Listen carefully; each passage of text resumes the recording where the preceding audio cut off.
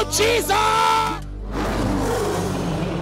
I'd like to give you a special invitation. If you live in any of the SADC neighborhoods, you live in Namibia, Botswana, Lesotho, Swaziland, Malawi, Zimbabwe, you live in Zambia, be my guest as I come in the name of Jesus to South Africa, Johannesburg. The mighty name of Jesus. Be healed.